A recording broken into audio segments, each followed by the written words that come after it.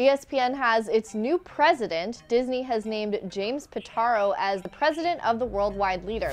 Former President John Skipper resigned in December, saying he needed to get help for a substance abuse problem. Pitaro will also be co-chair of Disney Media Networks. Since 2016, he's served as chairman of Disney Consumer Products and Interactive Media. Prior to that, he was a vice president and head of Yahoo Media, including Yahoo Sports. Pitaro said, "As a passionate and lifelong sports fan, I am honored to be joining the ESPN team during such a pivotal time in its storied history. The appetite for quality sports content across platforms has never been greater, and I'm looking forward to working with the talented ESPN team as we continue to redefine the future fan experience." Pitaro will report directly to Disney CEO Bob Iger.